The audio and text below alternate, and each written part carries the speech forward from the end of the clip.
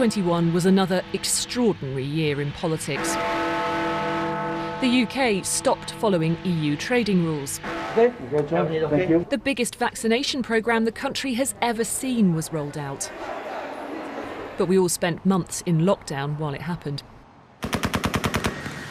Events in Afghanistan tested British foreign policy. Have you lied to the public, Prime Minister? At home, accusations of sleaze and rule-breaking tested Boris Johnson's authority. Mrs. Weaver, please. You disrupt this meeting. And a woman named Jackie Weaver shot to fame for exerting hers. You have no authority here, Jackie Weaver. No authority at all. 2021 started fresh off the back of a Christmas that had been cancelled virtually at the last minute for millions of people. Nobody quite knew what the new year would bring, apart from one thing. 1 hour before the end of 2020, midnight in Europe, the Brexit transition period came to an end.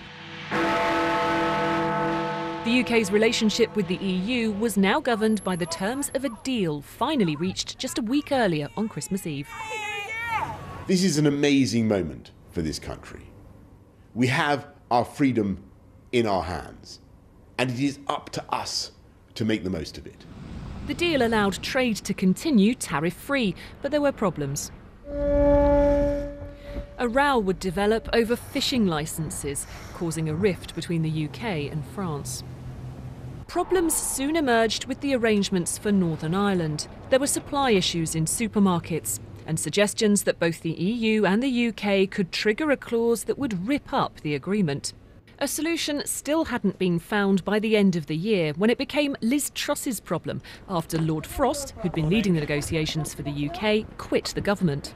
We have never disagreed in any way about Brexit policy. Right up to the last day, we've been absolutely aligned on that, and Liz Truss and Chris Heaton-Harris, I'm sure, are going to do a great job. I left the government because, as I think is well known, I couldn't support certain policies, most recently on COVID restrictions and Plan B. Dealing with COVID dominated 2021. January had brought another full lockdown, which lasted until March in England, with many restrictions in place until July, and even beyond then in Scotland, Wales and Northern Ireland. Across the country, a massive effort continued to get everyone over 50 vaccinated by the spring. Meanwhile, in Cheshire... You have no authority here, Jackie Weaver. Will you please let the chairman... Mrs. Weaver, please. A tense virtual meeting of Handforth Parish Council went, well, viral. You have no authority here, Jackie Weaver. No authority at all. In February, Boris Johnson got a hard time over soft furnishings. It emerged that a Tory donor had initially covered the costs of a pricey refurbishment of his flat in Downing Street before the Prime Minister himself paid. The independent advisor on ministers' interests, Lord Geidt, investigated. He said Boris Johnson had acted unwisely, but he hadn't broken the ministerial code. The issue would return, though, later in the year. Wallpapergate, as it became known, was among the first of a series of stories that snowballed over the course of 2021 to take in donations, lobbying, how political influence is acquired. The opposition soon had a name for it: sleaze. A former Prime Minister, David Cameron, found himself at the centre of a row about lobbying after he WhatsApped ministers on behalf of his new employer, Greensill Capital. This is a painful day. Nothing I did was in breach of the rules. But on the wider test of what is appropriate, as I've said previously, it would be better only to use the most formal means of contact via a letter. Scottish politics was transfixed by a bitter row between two SNP First Ministers, Nicola Sturgeon and her predecessor Alex Salmond. Mr Salmond accused his former protégé of breaking the ministerial code in how she handled allegations against him, but she was cleared by the independent advisor. A new political force, the Alba Party. Mr Salmond set up a new party, but it failed to win a single seat at May's elections.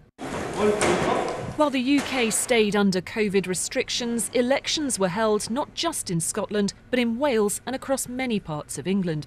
Oh, look at this guy, he looks a bit like... The Tories soared to victory in a by-election in the traditionally Labour-held seat of Hartlepool. It's a mandate for us to continue to deliver. For not just for the people of Hartlepool, not just for the people of the North East, but across the whole of the country. I take full responsibility for the results, and I will take full responsibility for fixing things. We have changed as a party, but we haven't set out a strong enough case to the country. Brighter news for the party in West Yorkshire, where Tracy Brabin was elected mayor. And 2 months later, Kim Leadbeater won her Batley and Spen seat, previously held by her own sister, Jo Cox. The Conservatives won mayoral races in the Tees Valley and the West Midlands. But in June, the Lib Dems inflicted a shock defeat in what had become known as the Tories' Blue Wall. See what they did there? In the Chesham and Amersham by-election. This wasn't just another Liberal Democrat by-election victory, it was one of our best ever. And on the swing that we achieved, dozens of Conservative seats would fall to the Liberal Democrats the next election. In Scottish Parliament elections, the SNP emerged as the big winners, with what they saw as a fresh mandate for a new referendum. The SNP's won the election on a commitment for a referendum when we're through the crisis. We've won that election overwhelmingly, and I think in any normal democracy that would be respected. In Wales, Labour remained in charge, agreeing a cooperation deal with Plaid Cymru. Great pleasure to have the opportunity to sign formally the agreement between our two parties. As Northern Ireland celebrated its centenary year, Arlene Foster stepped down as the leader of the DUP. Edwin, can you tell us what happened in there? Did you face a motion of no confidence? Are you still leader of the party?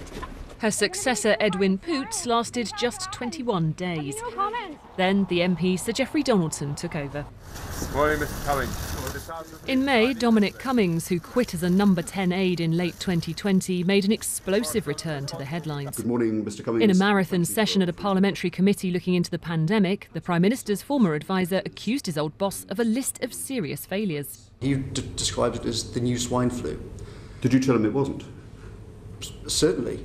But the view of various officials inside number 10 was, if we have the Prime Minister chairing COBRA meetings and he just tells everyone it's swine flu, don't worry about it, I'm going to get Chris Whitty to inject me live on TV with coronavirus. Now, all the government rhetoric was we put a shield around care homes and blah, blah, blah. It was complete nonsense. Quite the opposite of putting a shield around them. We sent people with COVID back to the care homes. Did you hear him say let the bodies pile high in their thousands or it's only killing 80-year-olds? I heard that in the Prime Minister's study.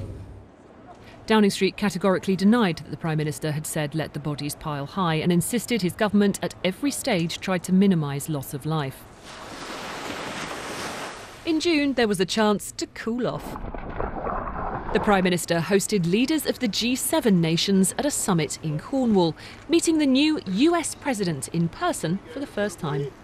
I felt, it wasn't about me, but it was about America, I felt a genuine sense of enthusiasm that America was back at the table and fully engaged. Back in Westminster, a good old-fashioned tabloid scoop by The Sun was about to bring the career of one of the government's most prominent cabinet ministers to a swift end. The Health Secretary, Matt Hancock, was pictured kissing his aide, Gina Coladangelo, in his office, breaking social distancing rules. I understand the enormous sacrifices that everybody in this country has made, that you have made, and those of us who make these rules have got to stick by them, and that's why I've got to resign. He was replaced by Sajid Javid the next day. 5, 4, 3, 2, 1. By the end of July, England had lifted all remaining COVID restrictions and the vaccination programme had offered a jab to all adults in the UK. In Scotland, Northern Ireland and Wales, some measures stayed in place. Let's go into record, guys. Yeah, is everybody happy? And in July, guess who was back in the spotlight, giving an extraordinary interview to Laura Koonsberg. Of course, when this emerged, though, and the public realised that one of the most senior people in the government had left lockdown at a time when people were unable to go and see sick relatives, there was enormous public rage. Why didn't you just tell the truth at the time? Everything that I said in the Rose Garden was true. But it was not the whole truth, not near it. But I did not, everything I said was true, but I didn't go into all of the security concerns in the background. No. It was a very different story, Mr. Cummings. It was a very different story. You and Boris Johnson decided it was better to give the public, many of whom were absolutely furious with what you had done, you decided together it was better to give the public a story that was not the 100% truth than to keep silent or even for you to resign. So as I said, that would have made it go away. I think there's absolutely no doubt that the way we handled the whole thing was wrong on the Monday. While Westminster was on its summer recess, a rapidly developing situation abroad put the government to the test. The Taliban advanced after the US and its allies decided to pull out. There was a scramble to flee.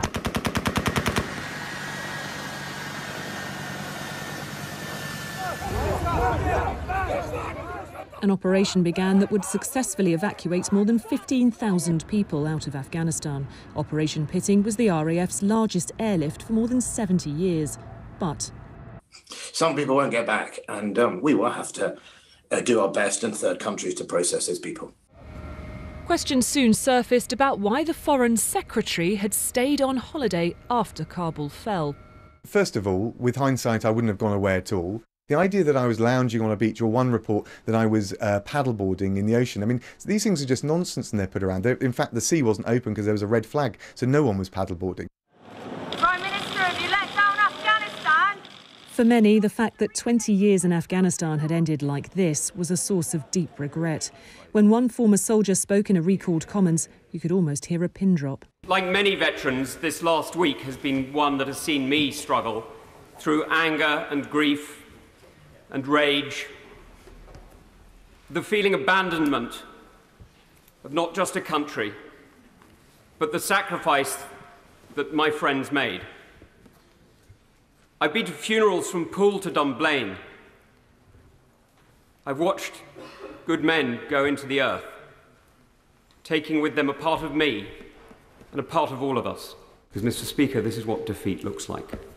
It's when you no longer have the choice as to how to help. This doesn't need to be defeat, but at the moment, it damn well feels like it. As autumn approached, life was feeling, well, a bit more normal. Some of the special financial schemes set up for the pandemic, like furlough and the £20 uplift to universal credit, came to an end.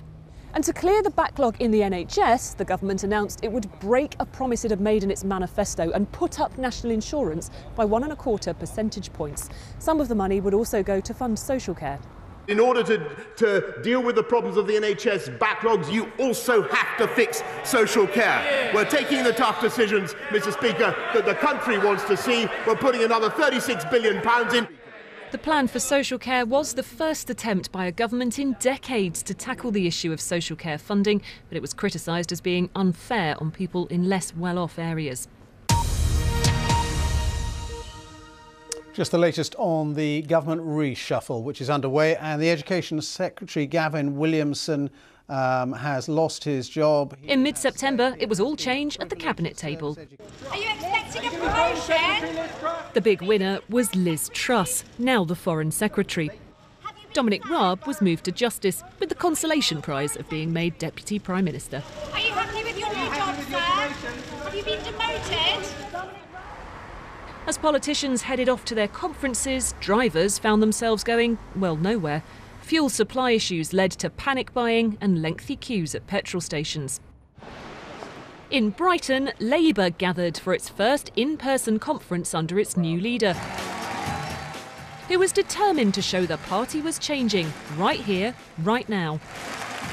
I've waited 17 months, 25 days and 2 hours to appear in front of you in this hall as leader of our great party. Not everyone was happy, though. I have no regrets. Shouting slogans or changing lives conference. Do you stand by your remarks? But the deputy leader caused controversy when she used the word scum to describe Conservative ministers. She stood by it at the time, but apologised unreservedly a month later. In Manchester, Boris Johnson used his conference speech to buoy up supporters. After decades of drift and dither, this reforming government, this can-do government, this government that got Brexit done, that's getting the COVID vaccine rollout done, is going to get social care done. And the Green Party got new co-leaders at their conference. But across the country, concern was growing about rising energy prices and the cost of living. And then... Tonight at 5, the Conservative MP Sir David Amess has died after being stabbed during a constituency surgery in Essex. A 25-year-old man has been... Forensics teams and firearms officers at the Methodist Church where the local MP had been holding his fortnightly surgery. Sir David Amess's meeting with constituents had been from 10 until 1, but just after midday he was stabbed multiple times. Yeah, he was so nice person, loved everyone. To be part of this occasion to show how much he was thought of and loved. Such a tragedy for the town, it really is. Westminster was in shock as it mourned one of its own. Sir David was not the only MP who died in office this year. Fellow Conservative Dame Cheryl Gillan passed away after a long illness. James Brokenshire, a well-liked former minister, died after his lung cancer returned. The end of the month saw the Prime Minister in Rome for the G20. Hearing no objections, it is so decided. Followed immediately by the long-anticipated COP26 climate summit in Glasgow. After a major diplomatic effort by the UK, an agreement was reached, but it didn't go as far as had been hoped. I'm deeply sorry. I also understand the deep disappointment. But I think, as you have noted, it's also vital that we protect this package.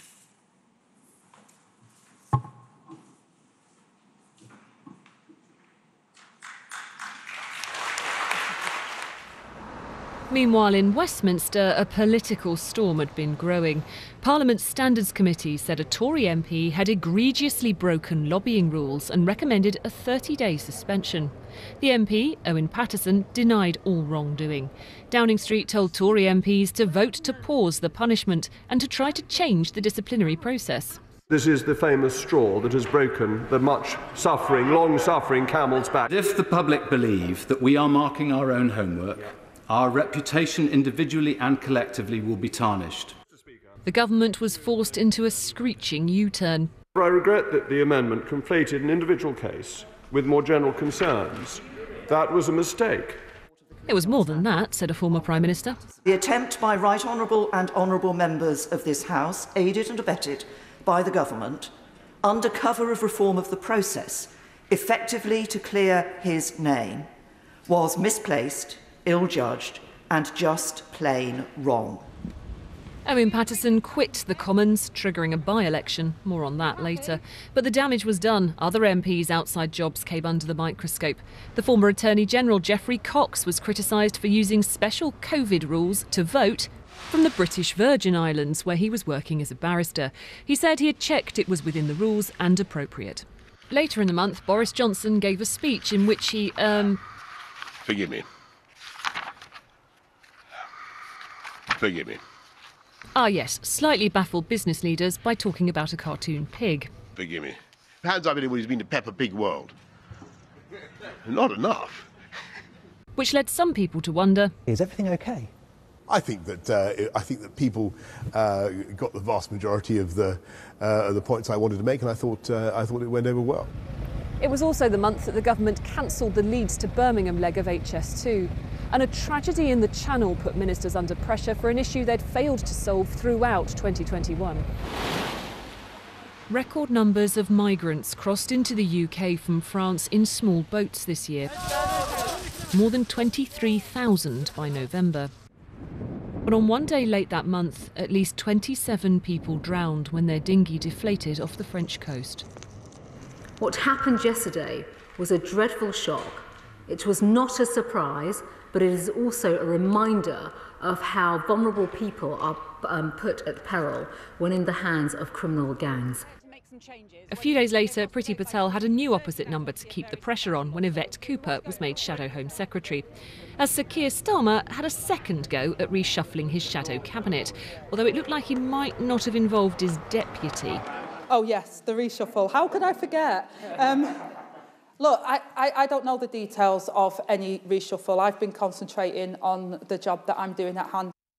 Then a coronavirus mutation showed the pandemic was far from over.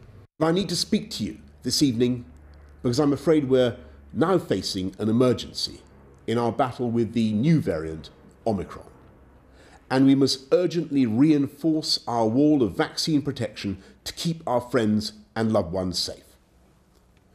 Earlier today, the UK's 4 chief medical officers raised the COVID alert level to 4, its second highest level. A massive programme of booster jabs was rolled out, and England was to move to Plan B measures, including COVID passes for some venues. When that was put to the Commons, around 100 Tory MPs rebelled. The ayes to the right, 369. The noes to the left, 126. Wow. In Scotland, the First Minister urged everyone to cut back on socialising. But in the run-up to and in the aftermath of Christmas, I am appealing to everyone to cut down as far as possible our contacts with people in other households. My key request to all of you today is, as far as you can, please minimise your indoor social interactions with other households at this time. Large Hogmanay celebrations were cancelled for a second year after she brought in new restrictions. Wales too announced it would close nightclubs and reintroduce some restrictions from Boxing Day. As the festive season arrived in Downing Street, the new virus strain wasn't the only unwanted gift. The Downing Street flat refurbishment made a return. The Electoral Commission fined the Conservative Party nearly £18,000 for failing to properly declare the initial donation. Events from last Christmas were about to cause an almighty hangover too, with allegations of COVID rule-breaking parties and quizzes. The Prime Minister said no rules were broken. Downing Street said there was no party. Then ITV showed this. I've just seen reports on Twitter that there was a Downing Street Christmas party on Friday night. Do you recognise those reports? I went home. Hold on. A mock press conference where the Prime Minister's then official spokesperson Allegra Stratton and other aides appeared to joke about a party coincidentally on the same date. This fictional party was a business meeting. And it was not socially distanced. Miss Stratton swiftly resigned. My remarks seemed to make light of the rules that people were doing everything to obey. That was never my intention. I will regret those remarks for the rest of my days, and I offer my profound apologies to all of you at home. Claims of more potentially rule-breaking gatherings came out. I understand and share the anger up and down the country at seeing Number 10 staff seeming to make light of lockdown measures. And I can understand how infuriating it must be to think that the people who have been setting the rules have not been following the rules, Mr. Speaker, because I was also furious to see that clip. The Prime Minister, the government, spent the week telling the British public there was no party. All guidance was followed completely. Millions of people now think the Prime Minister was taking them for fools and that they were lied to. Then voters got a say in Owen Paterson's old North Shropshire seat, which had been Tory for 200 years, until... 3, 2, 1. The Lib Dems took the seat by nearly 6,000 votes. From True Blue, Buckinghamshire to Shropshire, we've heard time and time again that people feel like they're being taken for granted by Boris Johnson and his government. And last night, the win here in North Shropshire sent a very clear message that enough is enough. Clearly, the vote in North Shropshire is a very disappointing result, and I totally understand people's frustrations. I hear what the voters are saying in North Shropshire. As 2021 drew to a close, Boris Johnson found himself having to prove to at least some in his party that he should keep his job, in a year in which he'd also got married and his wife Carrie had had the couple's second child together, a daughter. After the shock of 2020, this year did show a return to a bit more politics as normal, for the good and the not so good. The Prime Minister saw his authority tested in ways it hadn't been before, and of course the virus proved its ability to just throw everything up in the air once again, which all points towards a new year that perhaps is no more certain than this one.